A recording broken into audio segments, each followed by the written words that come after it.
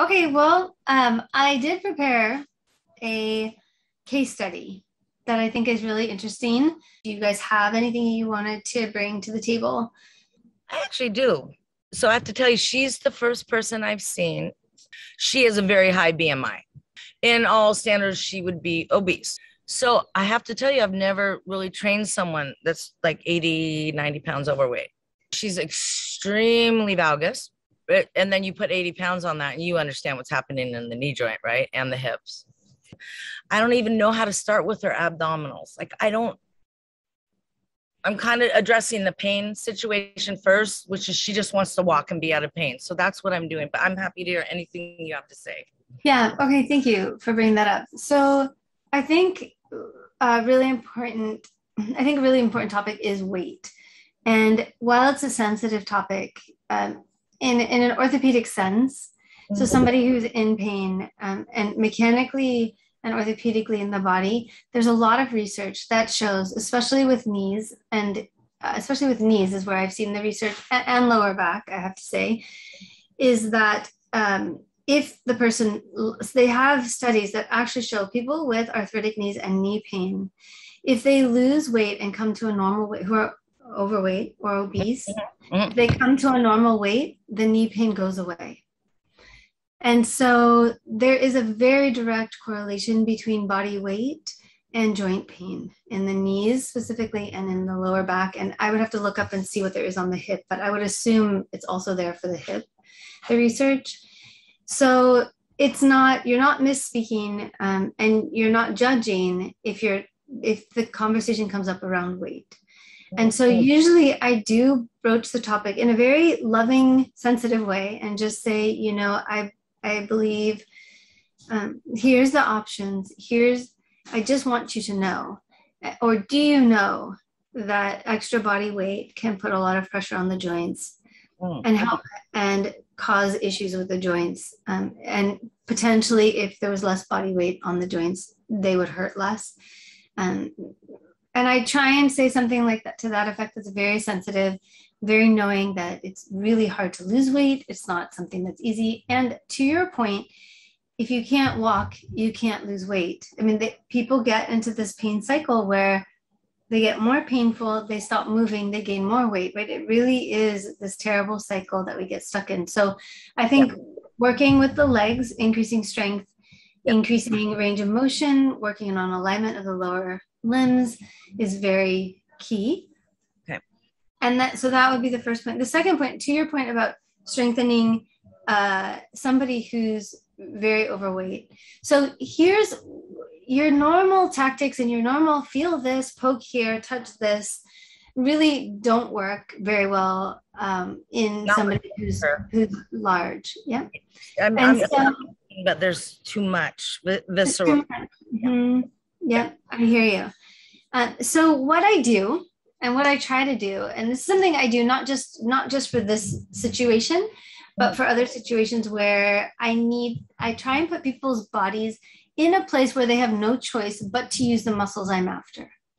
If I make you think that way, right, instead of laying somebody on the back and trying to get them to feel their abdominal pull in their belly, like I use it all the time, right? Take a breath in, exhale, let your belly fall inward, give it a little bit of integrity and poke at your belly so you can feel, the muscles contract in the abdominals, right? But you can't do that for somebody who can't poke and feel and who may not be associated to not have the association anymore if their tummy's been distended. Pregnant women, it's the same thing, right? After birth, it's really hard.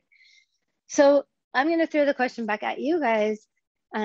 What is something a position you could put somebody in that will guarantee some abdominal work? Well, even getting off the reformer, right? If you have to get off the reformer to get up, even if you roll to your side, you still need abdominals, whether it's internal or external. So I guess on the bar assisted, she just has. I know. She just very breasts and like you can't even get I don't know how to get to it. But I'd go quadruped, all Thank fours. you. Yes. really, Okay. that didn't occur. Yeah, Okay, thank you. yeah, just try to go with like a little cat, you know, lifting.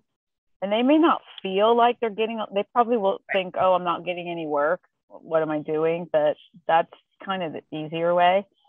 Because when I've had, Zeina, you probably remember my friend who was she probably was 100 pounds overweight too. And putting her legs up just caused her to use her psoas, her hip flexors. Yeah. Yeah. And then it strained her back because she was also, I don't know if Tracy is, but my friend is very lordotic as well. So big, luscious bottom or whatever that word is that luscious is luxurious. Luxurious bottom. Luxurious. Well, my kids being half black or whatever people, there's my kids, but the lordosis in African American people is very different a lot of times. And I thought she was half black and white, but she said she's Greek or whatever, but she has a very extreme lordosis, but I wouldn't really know how to tell without the luscious bottom. Yeah. Like you're saying. Yeah. Yeah. It's difficult to find it. Yeah. Yeah. So all fours, Kim, I'm going to ask you to elaborate since you brought it up a little bit. Why does it work to put somebody on all fours to get their abdominals to work more than putting somebody on their back, for example? What is the one thing that? I would say because there isn't anything else they need to do, right? I mean, right, they don't need to hold their legs up. It's gravity. So gravity is going to pull them down, and they're going to want to resist gravity. Yeah, exactly.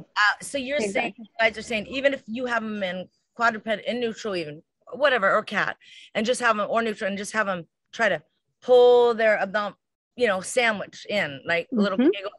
They're already getting, because of the weight also in their body, they're getting that work feedback. They're getting feedback from gravity. I got you. Yeah. I've been. Yeah, that's where I would go for ab work. Is start there. Then you mentioned Kegel. I want to hit that too, because we do talk a lot about how pelvic floor activation assists with deep abdominal contraction. But so what is a great tool? We talked about this actually last week too. A great tool to activate pelvic floor without asking somebody to activate their pelvic floor. Do you know? For me, I've always cued it as most people will, when they try to pluck up or whatever, they'll grab the butt, right? They grab the back body and they clench. So for me, it's just like stopping urine mid-cycle, or it's I don't know if there's a cue. But if you didn't want to use words and you wanted to make the pelvic floor go, what could you do? Do you know? Or ideas?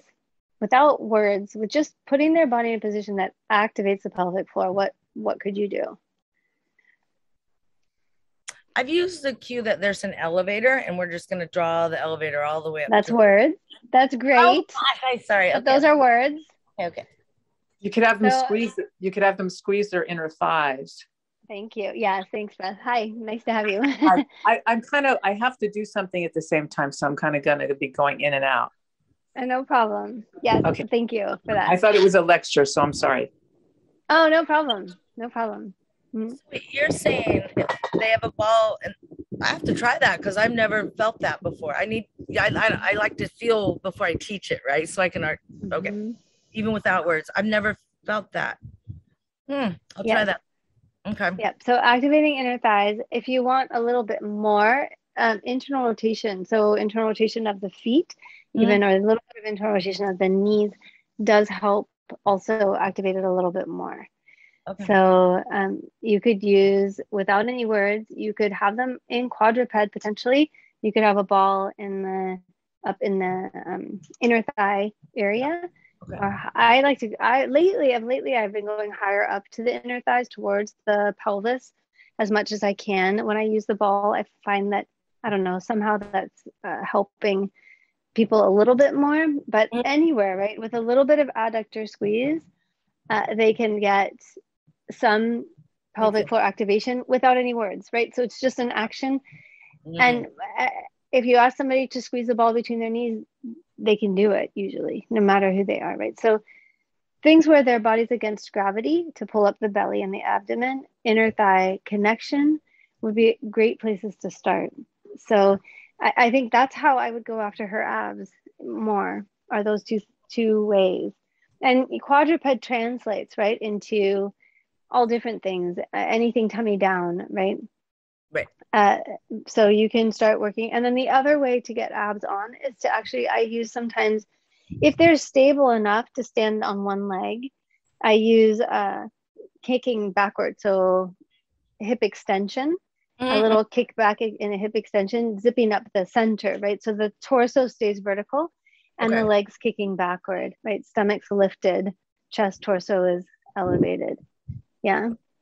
So that's another way to activate glutes, but also to activate torso control would be leg behind. Any of the hip four-way can work, but the extension is the one that challenges the abdominals the most, right? Because they have to hold that torso steady. I would probably then try her when she gets this part, knee stretch on the reformer. If she's on the reformer, maybe not right now, but that would be my next step, would be to add forward-facing knee stretch.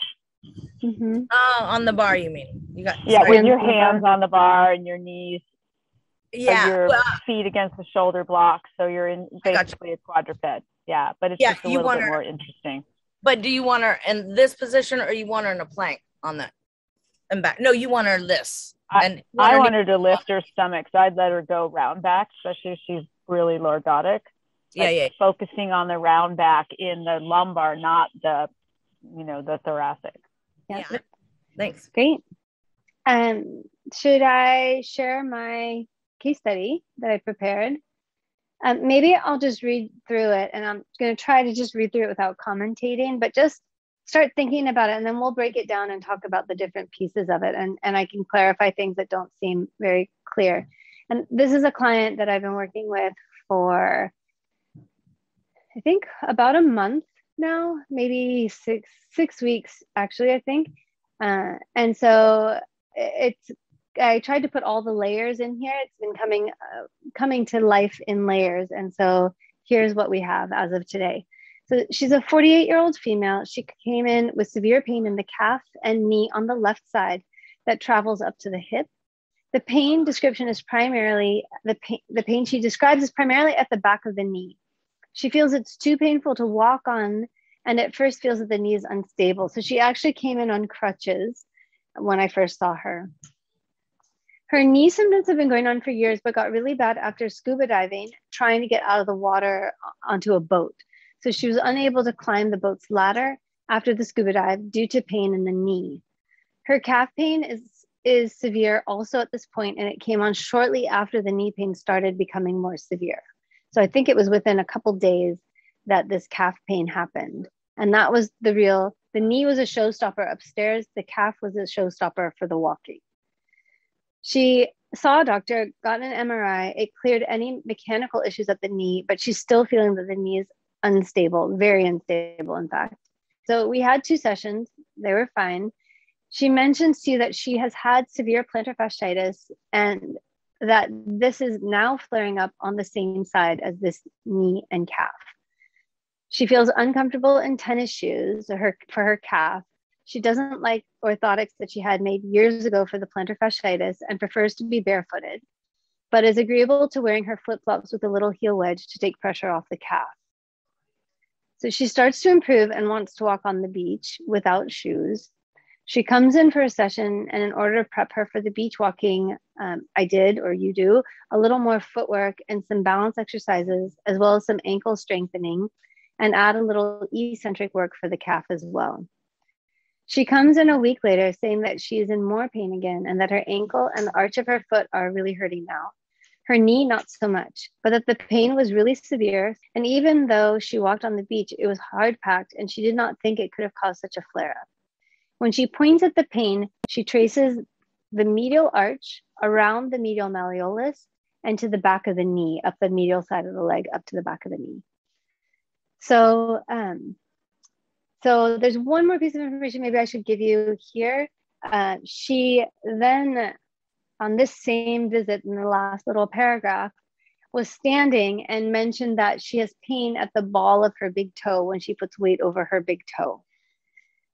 So if she puts the ball of the big toe down on the ground, it hurts. And that, she said, that's been going on for years, and that at some point somebody told her that she had a fat pad issue under the big toe, where there wasn't enough fat underneath the big toe to cushion the ball of the big toe. So this is where I've gotten to with her.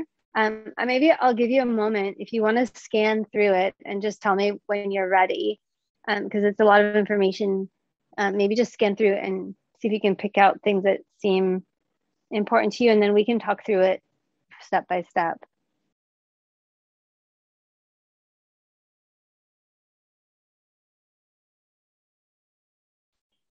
Well, can I just say something, ask something? Yes, please. Yeah, please. I mean, I start to think that maybe it's something coming from her spine. Okay. I don't know. Looking at yeah. I was going to ask you what leads you in that direction. I think just because it's always on the same side, I believe. And yes. it kind of changes. So it could be, if it were a nerve or something, maybe just from shifting into different positions and doing different things caused pain in different areas. Okay. I like your thinking, and I think that those are great thoughts about the pain. It doesn't seem to be staying in the same place. It seems to be changing a bit and migrating a bit. The same sidedness could be coming from a nerve somewhere higher up the chain, and that's always something to put in your head. Mm-hmm. There are a couple things that maybe would make you think that can't be it, and one is the unable to walk because of pain in the calf that she came in with initially.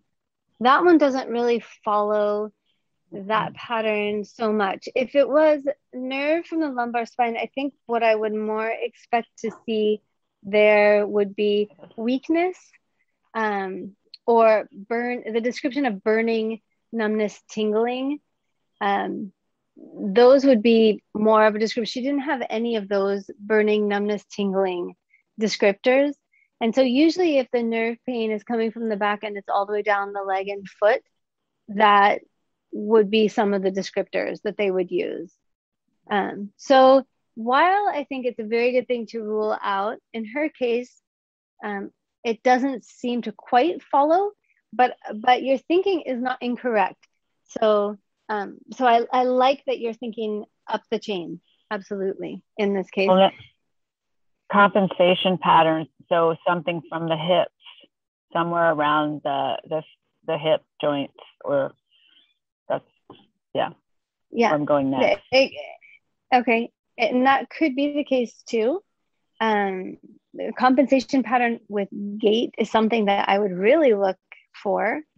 And so I did look for compensation pattern. I did look at her walking, and I didn't give you any information about that.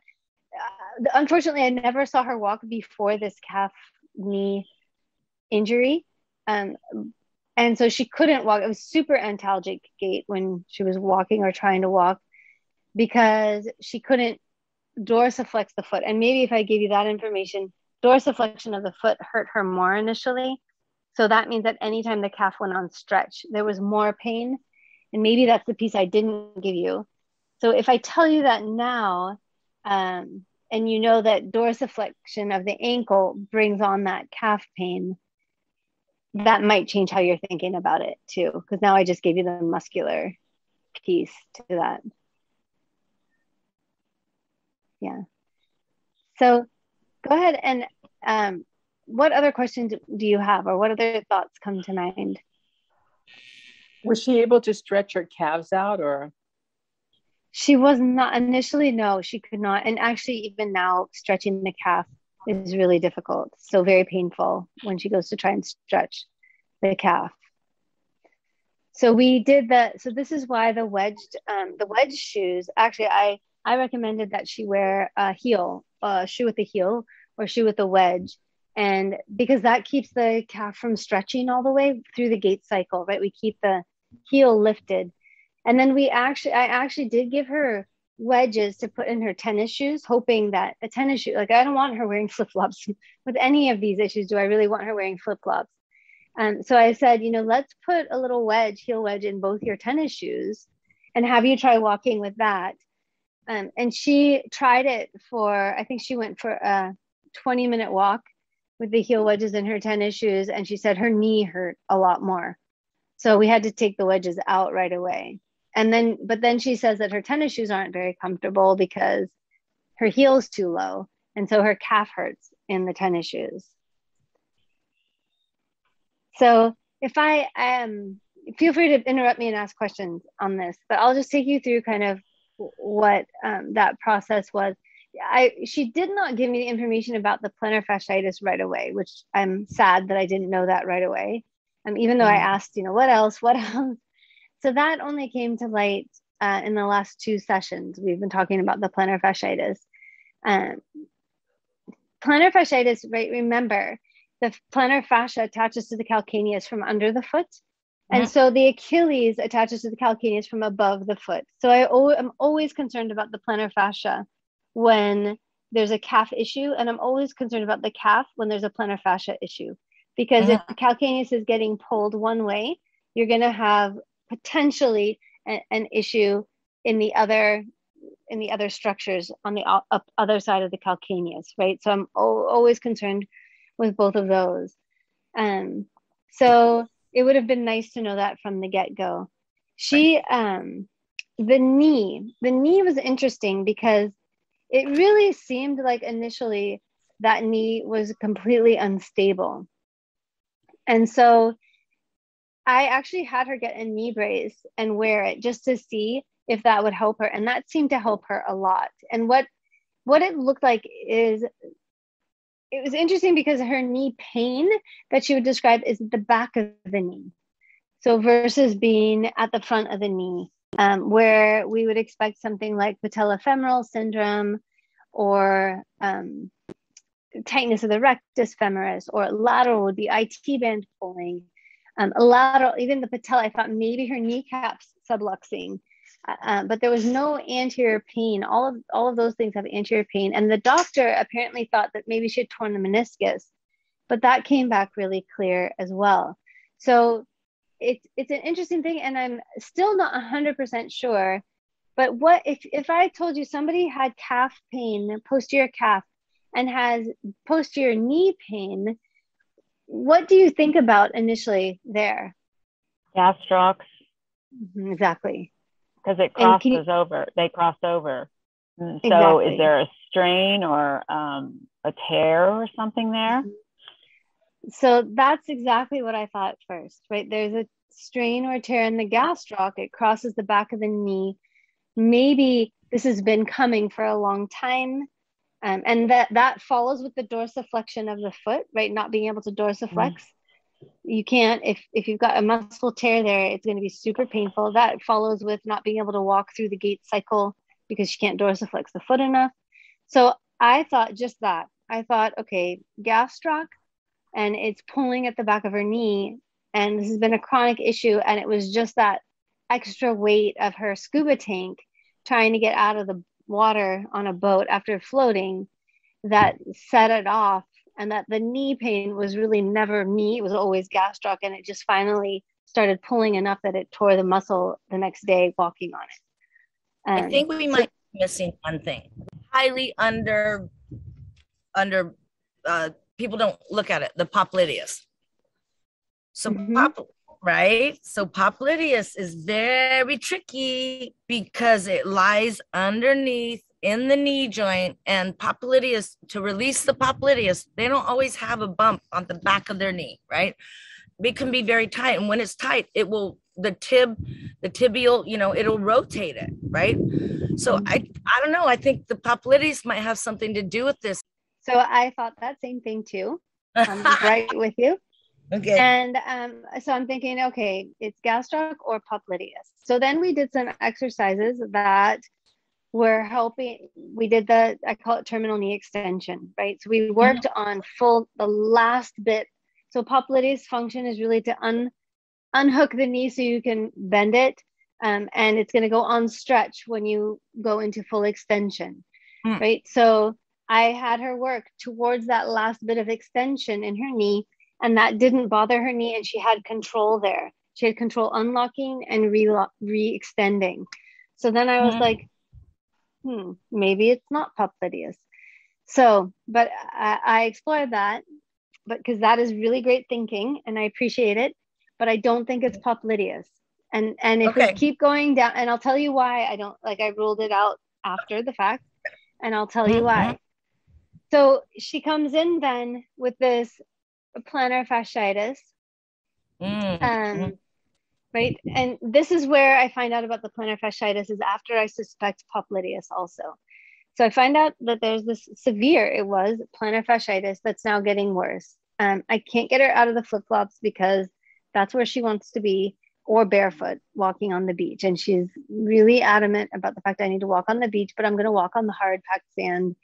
When can I do it? When can I do it? So that's why I went to that session. She was actually getting much, much better. And I said, okay, let's do work, a little bit more work. We started doing some more eccentric through the calf because she was starting to get some motion. I went eccentric to neutral only, not into negative, right? Just at least to get neutral range and control through neutral range at the calf. And I got her on the Bosu and started working on some balance, just standing on an uneven surface because I wanted her to be prepped for that. I also had been doing some ankle strengthening, inversion, eversion with a TheraBand for the ankle. And so I saw her Friday. She said on Saturday and Sunday, I just saw her today actually. And she said Saturday and Sunday, she was completely flared up. And she walked on the beach on Saturday, I believe. And she's still not back to where she was before. And now it's Thursday. So then she got worse. Yep. So then I started thinking, okay, if she's getting worse from eccentric lowering, that's quite possible, right? If I did it too soon, even though it was just a neutral position, if I was doing too much work too soon and the muscles actually torn in the calf, that could be what caused it. The uneven surface, right, is really challenging on the ankle, could be, and on the muscles all around. So maybe that could have flared it up too, I thought. And then when she came in today, she said to me, okay, my pain is, and this is where she points to the arch of her foot, from under the arch of her foot on the medial side. Right here? This is a test question for you. Yes, I'm going to show you. So it's arch of the foot, medial side, wraps up the medial malleolus into the calf, right into that medial calf, and then follows up to the knee. Those are the peroneals. Those are her peroneals. That's a good thought. Peroneals are lateral though. Which one is medial? I thought that. They come here underneath. I thought inside of the leg. Right. Yeah. The peroneal is. Come on, you know this, right? Wait, don't tell me. I gotta find out, or I won't feel smart. Yes, go, Kim. What? Tibialis posterior. Yes, tibialis posterior. Right. I'm looking at my anatomy app. I'm cheating. Sorry. No, it's so okay. Cheating's allowed. It's so helpful because now I'm gonna look it up because I get so excited. I'm like, I'm learning something. Thank you. Okay, I gotta look it up. I gotta see it. Okay, keep going. Right. I want to hear it. So all of this, Zeina, and it's their tibialis posterior. Okay.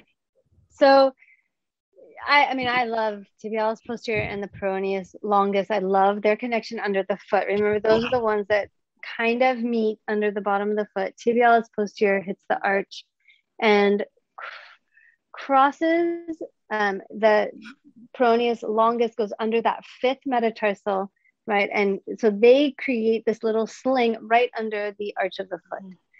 right? Okay, right. So if she's having plantar fasciitis, if she has her arch falling into that tendon, it's very common that tibialis posterior can get inflamed and irritated. And she drew its pathway up her leg to the back of her knee. So today I was like, here we are. We finally figured this thing out, right? So Kim, your thinking was great, right? You're thinking up to down. This isn't just a knee or an ankle separate. You were really trying to connect the dots, and that's exactly the right thinking. And ruling out the back is really important. Erin thinking about popliteus and trying to rule out, could it be? Because I thought I had the same thoughts. Mm-hmm. Do I need to rule that out as well? But then when this plantar fasciitis, that's why I said I wish I had known that plantar fasciitis piece in the beginning, because that would have maybe helped me get there a lot sooner, after 2 visits instead of after 4 visits, or and just realize. So if we're thinking now, if you start thinking tibialis posterior causing pain, foot, ankle, and posterior knee, what do we start doing with this person? Good question. Just real quick, I know we don't have before you go though. So she was very pronated then. She's pronating. She is pronating. Which would be affecting the posterior tibialis, right? I got you. Oh, I understand. So let me add one other thing here. Sorry, let me add one other thing. The pain at the base of the first metatarsal. I have to say that I don't know. Sorry, I don't know what's happening here. I don't know what. Okay, sorry. Can you guys?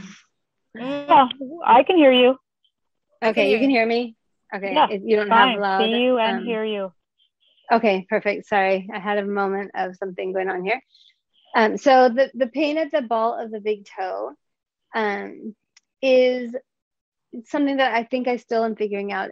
For me, it can be one of 3 things, right? We said it could be also from the plantar fasciitis, but I don't think so. When I had her stand, she could not keep weight across the balls of all her toes. I was trying to get her to stand on and just take a look. She always wants to evert to some extent. Yeah. So I was trying to get her down onto the ball of the big toe. And she said, it's always been painful for me to do that. And somebody told me, and I said, well, okay, if that's the case, there's 3 things that come to mind, right? Remember, under the ball of the first met, we have the sesamoid bones. You guys remember the little sesamoid bones? So the only sesamoid bones in the body are those 2, and the ones at the patella being the biggest one. And so sometimes if there's a fracturing of one of them or displacement of one of those sesamoid bones, it can be really painful to put weight up for the ball of the foot. So that was one. The other could be a bunion. Now, she doesn't have the typical bunion where she's sticking out with the metatarsal going growth outward, but it could potentially be that there's going downward, some bony overgrowth, or it could be osteoarthritis at that joint that's preventing her from wanting to bend at that joint. And then the other thing I said is it could be a fat pad issue. And she said, oh, somebody mentioned that years ago. So I'm not sure 100% how that connects yet, although not putting weight on the ball of the big toe and everting away and then collapsing in the arch, she's starting to get this picture of what her foot's doing and how that could affect her all the way up the chain, right? On that medial side of her foot, right? It's all mechanically not correct. So, so that was the other piece here. So yeah, okay. What do we do with her? I'm always honest. I feel like I got the whole spine, shoulders, and but boy, I'll tell you what, the hands and the feet, that's where I think the anatomy gets so crazy. You know what I mean? So I'm looking forward to the foot part of this. So we look at the antagonist then to the posterior tib. Would we think about the antagonist or no? We could. But that wouldn't be we want to. okay. So if right, yeah. If there's a tendonitis in any place, what is your primary concern? So let's call it a tendonitis, because I don't know the extent of the damage. The interesting thing was the doctor was so focused on the knee that he didn't even look at the foot or the ankle. There's been no attention to the foot or the ankle so far. So I did tell her, maybe we want you to see a podiatrist. I did say that. And she is going back to check in with the orthopedist tonight. And I have already spoken to him earlier on. I'm going to talk to him again and just say, maybe we need a podiatrist in the mix here. But so, I'm sorry. Now I'm really excited. I should have been in the PT rounds longer because I get to ask you these things. So would you say in your mind that it was maybe never a knee problem, because we look at the body from up, right? So it was always this foot issue, right? This posterior tibialis, exactly. Whatever she's been doing to try to, not be in pain. I want to know what you think, like, because the knee wasn't maybe the real problem.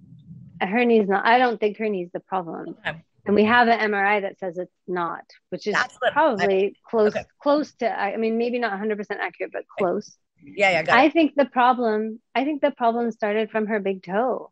And maybe you could take it back further and say it's her foot mechanics initially without having enough support under the arch that started the weight over the ball of the foot in the wrong place, and then the plantar fasciitis. I mean, but I really think that all of this actually has to do with her foot. So it started. Did you ever roll her foot with is it too painful for her to roll her foot on a ball? I mean, did that cause her pain, that kind of thing, where the foot were? Yeah, good question. She doesn't like to put any weight on the ball of the foot. I did have her start with a squishy ball, actually, the toe gripping and the toe doming over the squishy ball. That she could tolerate, but she has no, she didn't have any, she couldn't do the doming. She can hardly curl her toes. So she's really stiff and immobile in the foot, especially in that mid to forefoot. There's really not a lot of articulation. And I haven't tried a harder ball underneath to see what happens if we were to break up the fascia that way. I haven't tried that yet. I thought maybe today I was really more concerned with not aggravating her because she had more aggravation from a week ago. But that is something I told her to do the frozen bottle, to freeze a plastic bottle and roll that under her foot to her tolerance, just to try and calm it down. But I think, and I did tell her that I think we need to get out of the flip-flops. I'm really trying to get her into something that's going to support that calcaneus and then support her forefoot a little bit so we can calm down the plantar fasciitis. But I haven't convinced her of that just yet. But if she sees a podiatrist, that might take care of it. That might take care of it, which is why I'm kind of pushing in that direction rather than, and I did tape her foot today. We used a foot tape and did a nice little arch support tape for her. And she felt relief from that pretty quickly. So I said, at least if she's going to be in flip-flops, we've got some support under that foot. For now. Or maybe just to wear the tape for a while, till she can get more strength and opening. So, I think I love all those ideas. I think what my next step is, so what I left her with homework wise were two things in particular. One was the soft ball, toes curling and doming over the ball. The second was inversion with a TheraBand, ankle inversion with a TheraBand. So that is the one where you're putting the strap around both feet, crossing over and going inward with the ankle, because that's exactly the action, or one of the actions of the tibialis posterior. And interestingly, it was a test and also I think a necessary strengthening work. I wanted to see what would happen if I had her do inversion. And she's like, oh yeah, that's exactly what I feel coming up my leg. And I said, okay, so we need to strengthen that, but we need to do it in small ways. So you're going to do 10, that's it, a day. And let's just see how that feels. If it feels too much, you do less. If it feels good, you can start doing more, but it should start to feel good if she's working it just gently like that with a TheraBand. So in isolation. I'm sorry. You're telling her this. Nope. Nope. Other way. Inversion. Other way. Yep. That way. Well, if standing, I think of it as supination and pronation. But if you're not standing, inversion. And it's not, I'm not talking about the foot. I'm talking about the ankle. So it would be inversion at the ankle. I apologize. I got you. Okay. That's okay. Yep. Yeah. Okay. So slightly resisted inversion. Yeah. Okay. So those are the things, and she's not great at her home program. This is the other really hard thing. Is that she wants to come in and do Pilates, which is great. So we can get her doing that. I just need to feel like I want to sort this out a little bit more before she just comes in and does Pilates, because I was surprised at how flared up she was after Friday. And it could be that it wasn't just the Pilates session. It could be accumulation. She started to feel better. She started to do a lot more. But it concerned me that what we did could have flared her up. Yeah. I thought maybe the BOSU maybe is what did it. Or maybe the eccentric to neutral was too much. But if that's too much, then she's really not functional yet and should be needs to be really monitored.